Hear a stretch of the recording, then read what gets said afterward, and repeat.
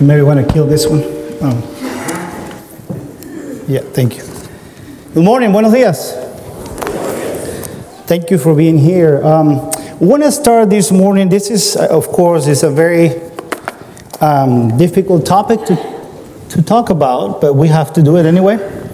And so as a way to introduce our message for today, we're going to watch a very short video.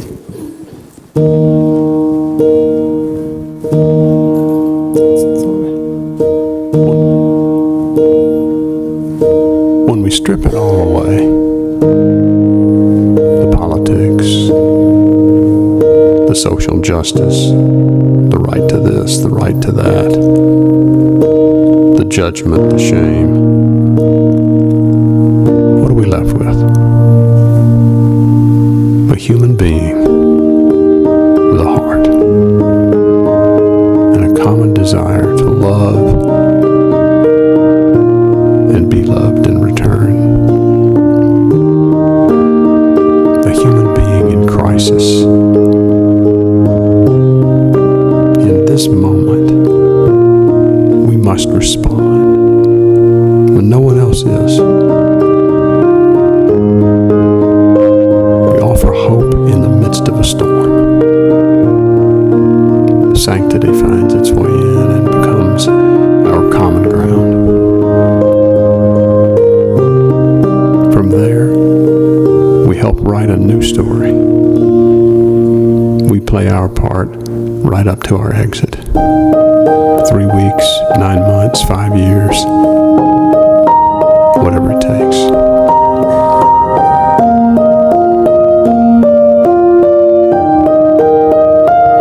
$1,400 stories every year. Each story is different, except for one thing. In the end, hope wins. Hope wins.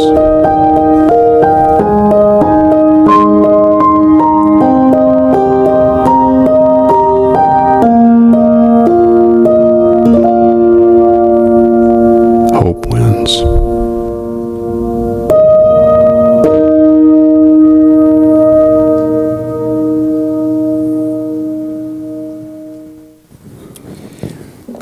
We want to start, I want to start by just letting you know that I know many people, probably there are people in this audience this morning that, oh, sorry, that wasn't me, sorry. You always have to blame someone. I know there are people in this room that have probably experienced abortion. Maybe a family member of yours experienced abortion. Maybe you encourage someone to have an abortion. Maybe you pay for one. Whatever the case is, I just want to start by telling you that we're not here to judge. We're not here to make you feel bad, guilty. Just as you saw in the video, the main purpose of this message is to see what God has to say about this. But also, in the same way we start, we want to finish with hope. We want to finish with the idea and start with the idea that there is not, this sin is not unforgivable, that God always offers forgiveness. Always. There is no one sin that I can tell you that He cannot forgive. And so if you haven't done it yet, even before I start, I want you to receive that forgiveness. And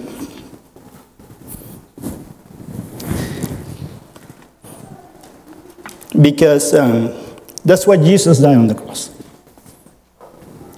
He died for your mistakes and for my mistakes. Amen. Amen. You know, I want to start with the good news, and the good news is just the last data that we receive, official data from CDC.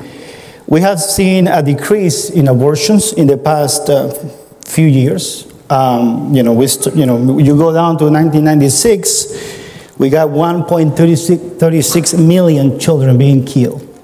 And I'm gonna start out front telling you that I'm gonna call abortion killing or murder. That's what it is. So I'm gonna start with that, just to be plain and clear. So, by 2015, we went down to 885,000 abortions, roughly. And so there is a decrease. Younger generations or new generations, they have more access to information. And that probably is helping a lot in young ladies and young men making better decisions. And you may ask, but who are the ones who are doing this? Are mostly ladies or women in their 20s. The biggest number of abortion comes from this group. And so, but then again, just as a positive note, we need to see that numbers are going down.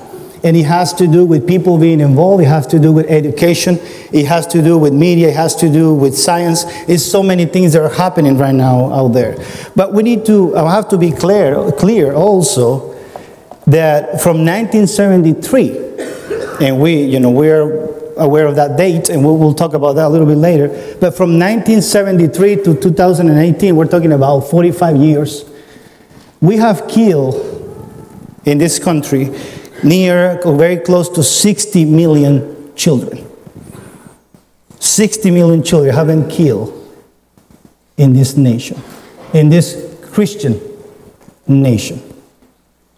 So when you look at what Hitler did, this is just 4 times higher.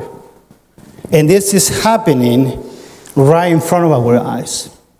And so I want to I want you to see a few things because, just to see reality. I just want you to see reality. There is a lot of people talking trash in media, and we'll see, I guess if we have time, some of that, saying things that are not true.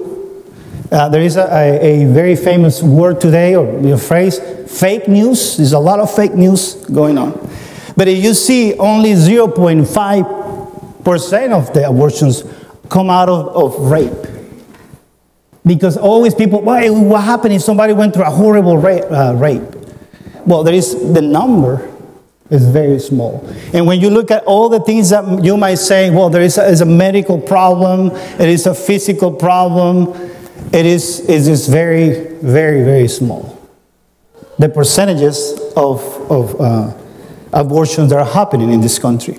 And then when you compare, for example, 2004 and 1987, you see about in 1997, 13% of the women, they didn't want to be a single mom. They didn't feel that they have what it takes to raise a kid. 8% in 2004, not much of a difference, some difference. In 2004, people say, well, I'm done having children. I don't want any more children. I got enough in my plate. And that was the end of their life. 23% in 2004, 24%, but I cannot afford a baby. It is just, I don't have the money, I don't have the resources. And younger people say they're not ready for a child. They're ready to have fun. They're ready to do things that you should do when you're married, but they're not ready for a child. And 6%, so when you add that up, there is something that is the reality of what happened in this country, is the majority of the abortions are not taking place because a woman's life is in danger or because there was a horrific rape, that's what they're selling in media. It's not true. You know where abortions are taking place, according to these numbers, is because of the sake of convenience. It's not convenient for me. It's not convenient for me to bring this child to the world. I had a personal experience with somebody that I know, and she went through this horrible situation where she was raped by a close family member. And that happened several times, and she got pregnant. And if somebody decides, well, I can't do this, you may understand, right? You may say, well, Maybe that the baby is going to be a reminder, I guess, every day what happened. It's a family member. What people are going to say. What family neighbors are going to say. And her own guilt, her own sense of betrayal and hurt. And she struggled with this, what to do. But her inner spirit, you can call it the voice of God that everybody has inside, told her, don't do it. And guess what? She didn't do it. She went through with her pregnancy. She had a baby. And she told me that he has been the biggest blessing in my life. And so when people say, again, if you, let's say we're talking about rape, my question is, it's not the baby's fault. It's not the baby's fault. And I told this lady that, I told her, you are one of my heroes. Because she's showing this baby unconditional love. She's showing this baby what Jesus did for us. And so we can make excuses and we can say, whatever we want. But there are no excuses. There are no excuses. And there are many options that we have today, and Hope Clinic is one of those options. They are there to help you go through difficult times like that. And so those lives that we're talking, those almost 60 million children were terminated, most of them, for the sake of convenience. Because it's not practical, because I need to continue my education, because my boyfriend is not going to support me, because I don't know what my parents are going to say. And you can find you can rationalize all what you want.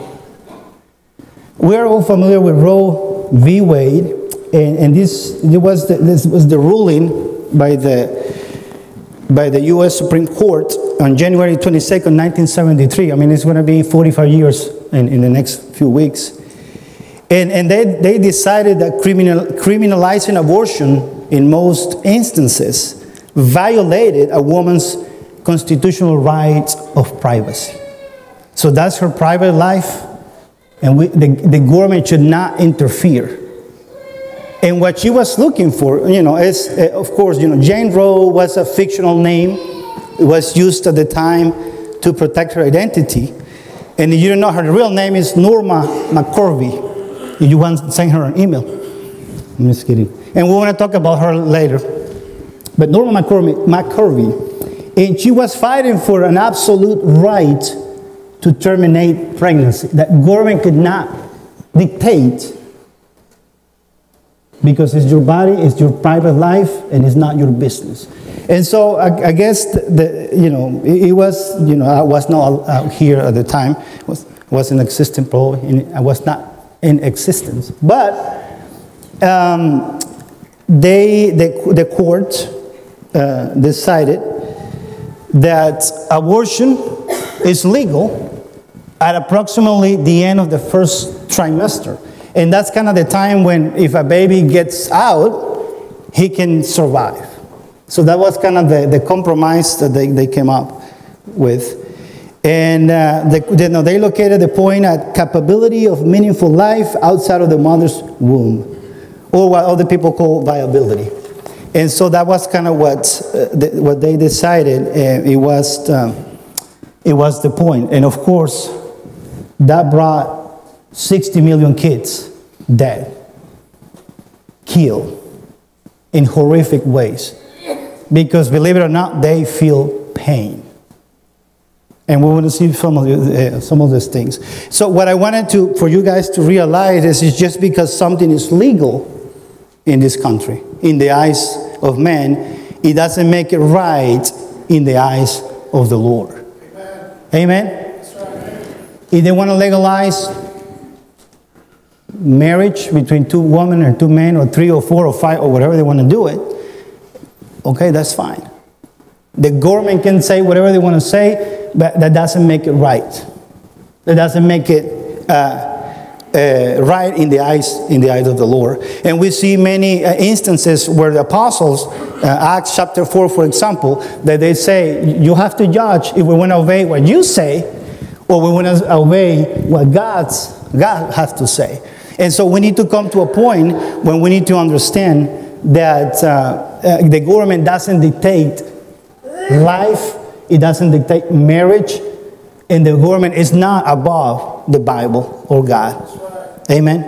And we need to make sure that we understand that. So we need to remember also, when these people made this decision in 1973, there was not a 3D sonogram, and parents didn't have the ability to see a baby smiling at them. And that's the things that I pray, because, you know, if you hear the pro-life people, they're trying to, they're looking for ways so the mom can see the baby. It's not a blob. It's not a piece of mass. It's not a fetus. Is that the word? It's a human being that is inside you. And so this idea of having the mom, just imagine you having those doubts, and again, the media is telling you, oh, it's not really a human being, it's something that cells put together, they're not really, and I don't know how can they decide what it is, and they're trying to confuse people. But what happens when you go in and you see this, and you see this baby smiling at you? And I think that should probably make a difference. And you can see some of the babies already are showing their personality. And I imagine, you know, I imagine Wayne Holt being someone like this in the womb, you know. And so this is just beautiful. Now we're talking about, you know, the first trimester, but by 8 weeks, because that's kind of the point where these people say, well, we want to call a human life after the first trimester, first 3 months, because, you know, they can live by themselves. They can survive outside of the womb. But by 8 weeks, brothers and sisters, 8 weeks, a baby will suck their thumb. You will see them doing this. They respond to sound. And now there is, again, with science, there is evidence that they dream. They can dream. And once something that is very, it will tell us a lot. By 8 weeks, we're talking about 8 weeks, they will recoil from pain. You know, sometimes they're doing surgery inside the womb. And I don't know if you remember, do you guys remember this picture? I remember this picture. And that was taken here at Vanderbilt in 1998. It was one of the first surgeries inside the womb. And you see, this is a little guy holding the finger of the doctor. And so when the doctor goes in, you know, to work on the baby, by 8 weeks, you know, the baby goes like this. He goes away. He tries to move away. His brain is telling him there's something wrong with that needle. It's going to hurt. And they kind of go, they pick up their leg that goes like this, trying to run away from the needle. And you know, in one of those abortion practices, they take the spinal cord out to kill the baby. Or they drill a hole in the brain to kill the baby. That's human sacrifice. You might say something else, but for me, that's baby sacrifice. And that's something that you see in the Bible happening from the beginning. The people that came out of Sodom and Gomorrah started that with a god called Molech. And they have this big sculpture out of iron, and the sculpture had their hands like this. And they put fire, so the whole thing, because it was iron, it was burning, and they put the baby on top, newborn baby on top, to give it to the gods or idols. And then there was fire. And so the mothers and the family will not, so to avoid family hearing the baby crying, they had drums and music so they couldn't hear the baby screaming of pain. And that's human sacrifice. And that was what's going on back in the day. By 8 weeks, the heart is pumping, kidneys are clearing fluids, the nervous system has developed. And again, it will tell you, when the baby is moving away, you can tell that the brain is working, right? There is it's life there. And you know what the beautiful thing is? By 8 weeks, they have their own fingerprint, their own DNA, their own personality. They're smiling at you. They're like, you see a picture of a baby like this and you know what's coming, right? And you see a happy baby already. And nearly all 1 million abortions committed last year were performed after 8 weeks, not before. After 8 weeks. So those babies felt the pain. They experienced murder in the womb. Psalm, we were reading this morning. Sometimes we believe that, God, he just put some laws in place and now he's hidden somewhere in the universe and he forgot about us. But that's not what the Bible says. And we read this morning Psalm 139 verses 13 and 14. But this is just a piece of that. And the Bible says here, David, inspired by the Spirit, for you created my inmost being. You knit me together in my mother's womb. I praise you. And I'm fearfully and wonderfully made. Your works are wonderful, and I know that full well. And the question is, do we know that full well? Do we know that life comes from God? That He is the giver of life. That He is involved in your life even before you were born. Do you believe that? Just raise your hand if you believe that God was involved with you. That He knew you before you even were born. There is during Christmas time, I knew this will happen, and I was thinking about, what to say. And, you read about Jesus, but then, you read about his cousin. And Luke chapter 1, talking about John the Baptist, this is what the angel said to the parents. For he will be great in the sight of the Lord. He's never to take wine. You're listening to that? No wine. He's never to take wine or other fermented drink. And listen to this. And he will be filled with the Holy Spirit even before he is born. Even before he is born. So babies, as fetus, as they call them, or whatever names they give them. So they're trying to dehumanize a baby. They even, as we see in the testimony of the scriptures, they could be filled with the Holy Spirit already. That doesn't happen to an animal. The Holy Spirit doesn't get inside an animal, or a thing, or a blob, or a cell. I mean, this is a human being filled with the Holy Spirit of God. He will bring back many of the people of Israel to the Lord their God. God had a plan for him. I want you to reflect on something. We're going through this right now with my mother-in-law. She's going through, she went through cancer treatment, and we're praying for her. And don't you have the desire of somebody coming out with a cure for cancer? Would you like to have a cure for cancer? Where people can go and do it and be. And what happened if between those 60 million, God has someone, this kid's going to be so smart, and these people have been praying for a cure for cancer, and we're killing them. We're not letting them come and fulfill their purpose in this life. 60 million. I want you to stay with that number in your head. 60 million kids have been murdered in this country, in our own eyes, in front of us.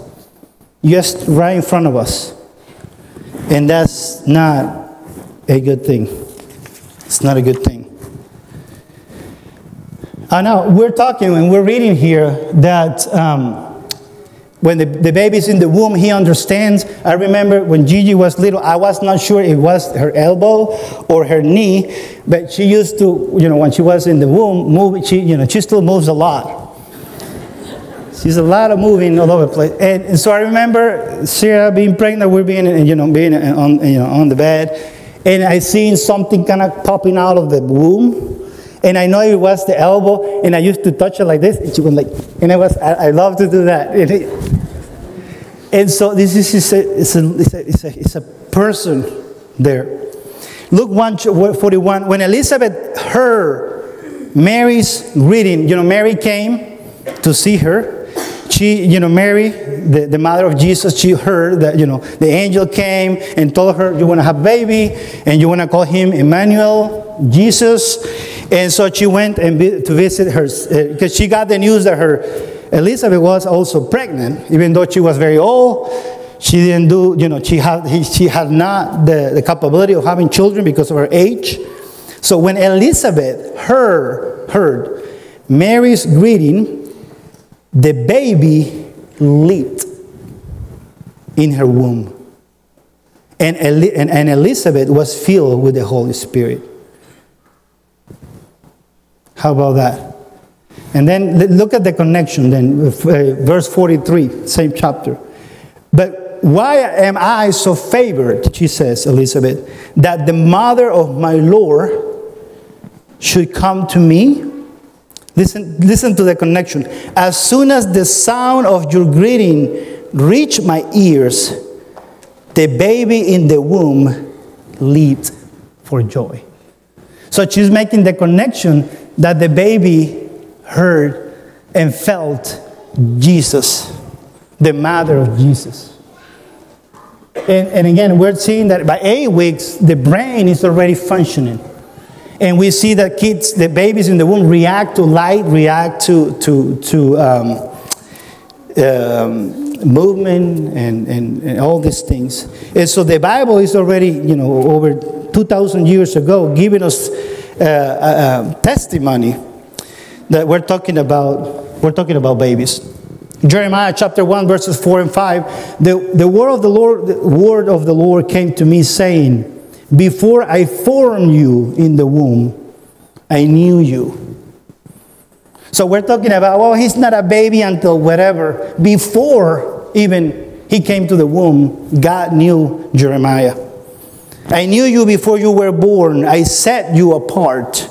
I appointed you as a prophet to the nations. And so I can go on and on and on to tell you that the Bible never called babies fetuses or blobs or anything like that. They are babies. They're always babies. And again, we are in this culture because even Christians, we live by what the culture dictates.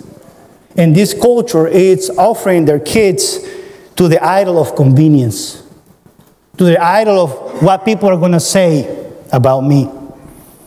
And we are sacrificing these children.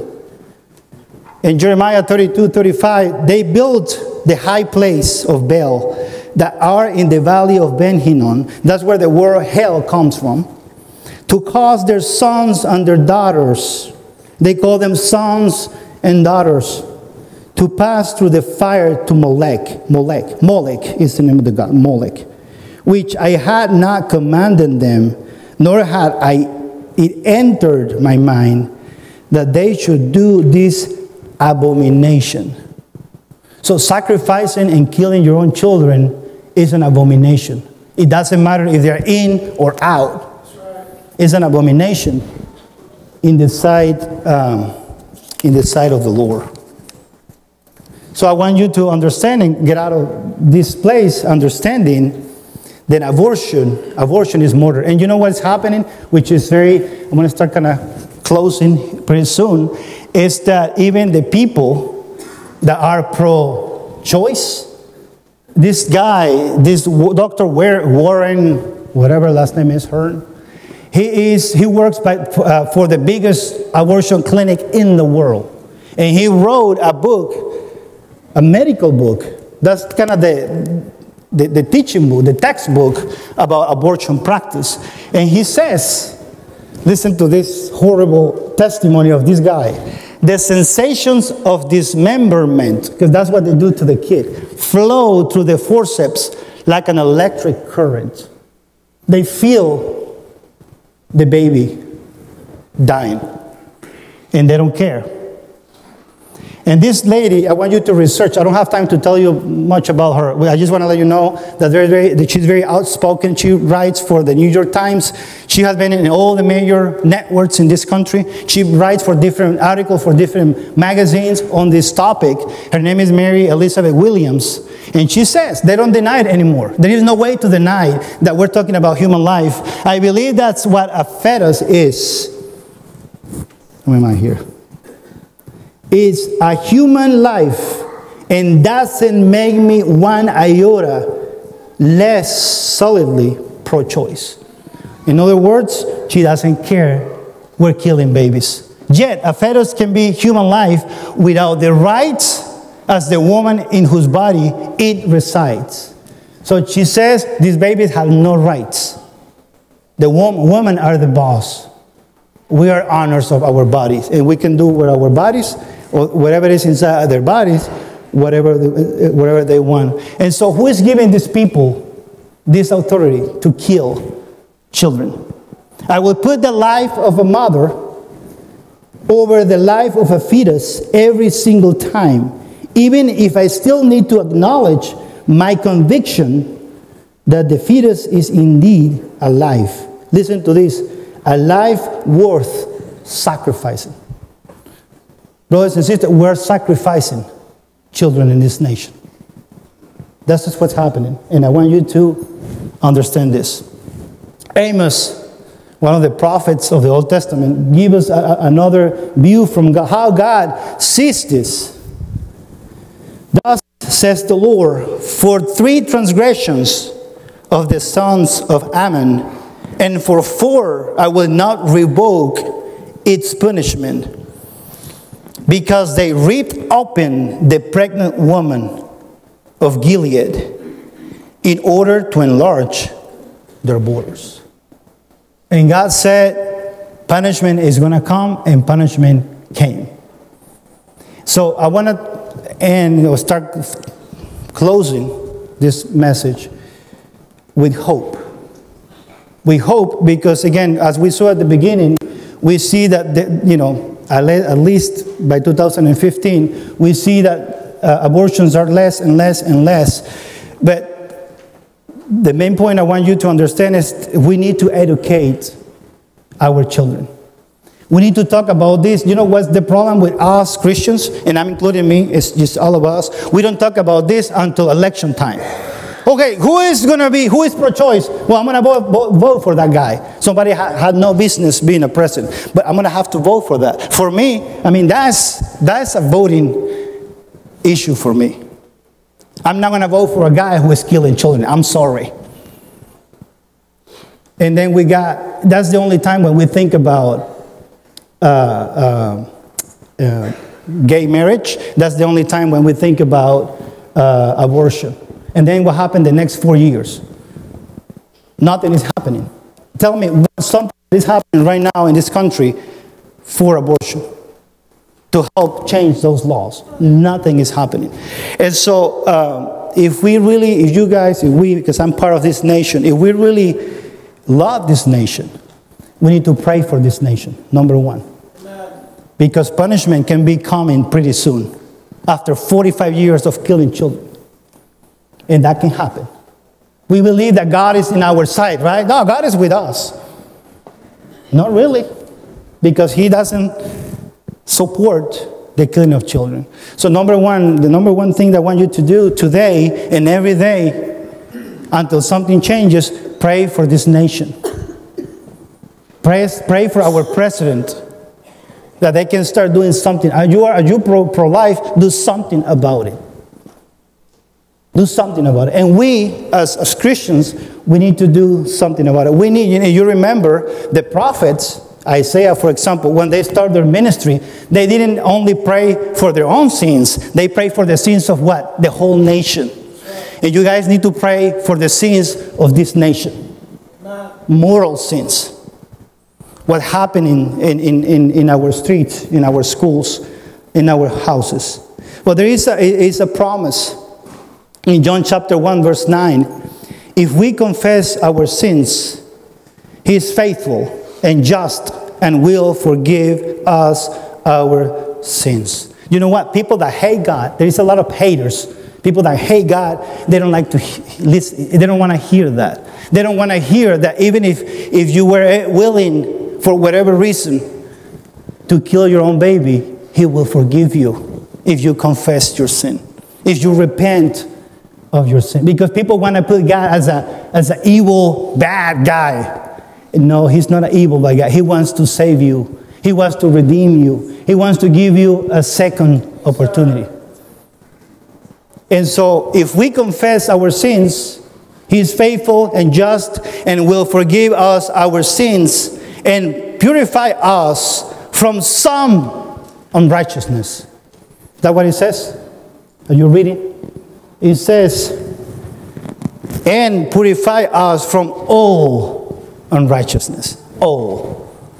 And so there is not one single sin that God cannot forgive. And again, I'm going to talk back to you. If you encourage your daughter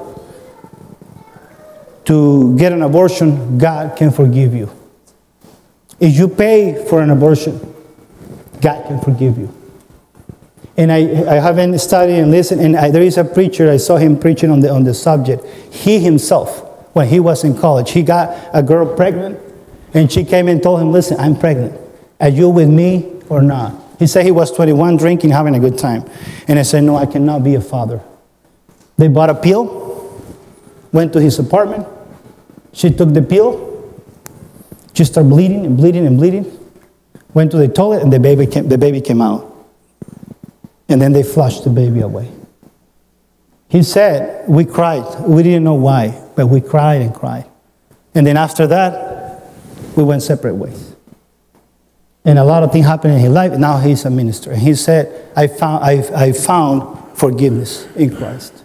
So I want to tell you, it doesn't matter what happened, what you did, or what you didn't do. There is forgiveness for you. But you need to confess your sins. One of the beautiful things about Hope Clinic, and we have Megan outside. She is the community relations manager, is that we can volunteer. I mean, I'm thankful. And one of the things that we always say in this church, how generous we are. And we're very thankful that you brought those bottles. But I talked to the CEO this week. We have a meeting. Renee is her name. And she said, we need more than money. We need people to get involved. And we are, I mean, again, this congregation is so generous. I just came back from Colombia doing some mission work, helping Venezuelans with medicine. And it's because individuals from this church gave me money to go and do that. I just came back. But you know, brothers and sisters, and the elders want this. This is going to happen in February. We want to have a ministry fair. And we want to show you all the ministries that we have inside the church and outside the church. And Megan is going to come back, and she's going to have their sign-up sheet of paper. So you can go there and volunteer. And my prayer and the elders' hope we have in this ministry fair is that besides giving money, that this church is going to start giving time. Are you willing to give time to causes like this? We cannot just be here and being impressed. I see a lot of people looking at me like, oh boy, this is heavy. It is heavy. I know it's heavy. But we need to stop looking at each other like, oh, we need to start serving. We need to start volunteering.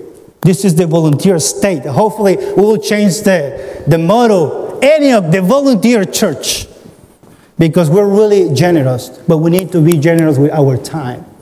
So we got ministries in the high school, in the middle school, in the high school, and I was talking to the people at the branch. They need people on Saturdays, because before, during the week, now they need people on Saturdays to feed the poor. Please take a Saturday, once a month. And if we have a lot of people, we want to have more help that we need. That's what I want to tell people, hey, we have enough help. Find something else to do.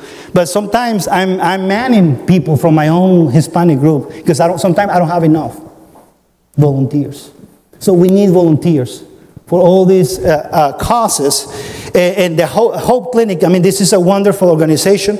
They walk about 700 families a year through an unplanned pregnancy. They provide health care for about 600 women every year. And they provide counseling services to about 200 individuals every year. So they're doing an awesome job, but the lady told me we need volunteers. So that's the call. The call is, number one, to pray for this nation, to pray for the president, to pray for people in power. But number two, do something about it. Do something about it.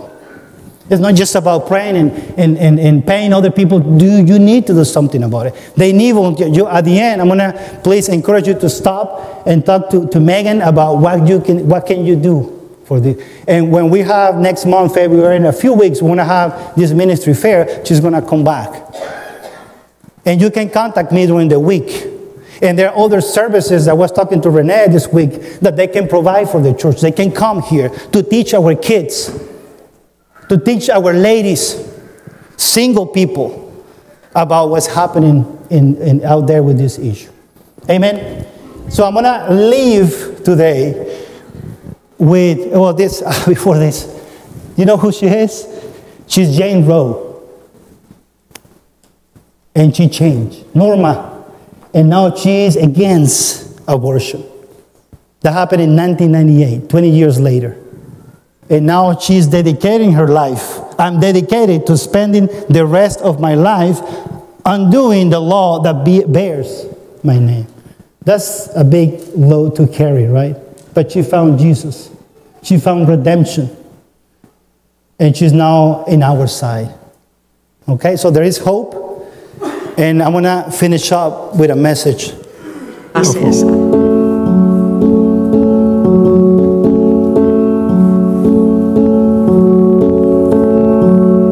I've been affiliated with Hope Clinic since 1985. It all started as a result of a Sanctity of Life Sunday at our church, where a lady got up and said, well, y'all oppose abortion, but what about the women that have already had one? What are we going to do with them? I had had the abortion in 1964, so it had been over 20 years since I began to deal with it. So you can imagine how buried all of my emotions had been all that time. It was a long, slow process. I cried and cried and cried and cried, 21 years worth of tears, and finally made it through. I was asked to lead a group, so I did, a post-abortion healing group. It was hard, but it was healing and helpful. I don't know where I'd be today if I hadn't gone through it, still in denial, I guess. Men are coming out now and saying I need healing from the memories of making such a bad decision. So I just think post-abortion counseling is one of the major outreaches for Hope Clinic.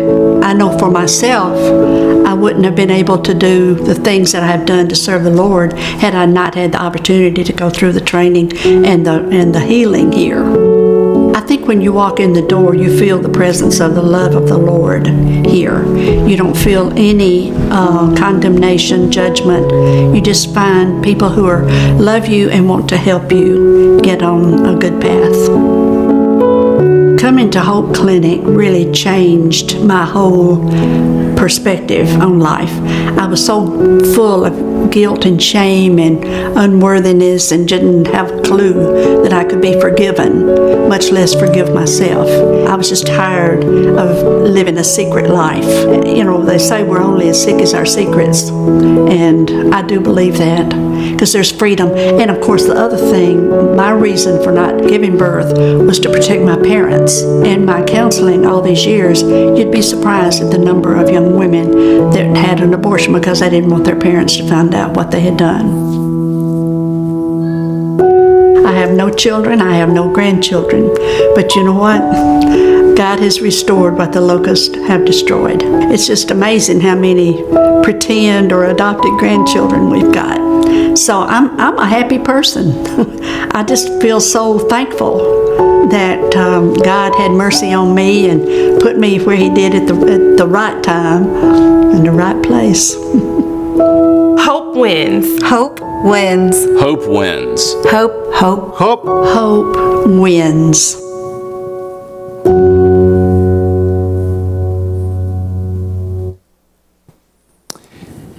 So I'm going to ask you to stand up at this point. We're going to ask our elders to come forward, not to repent,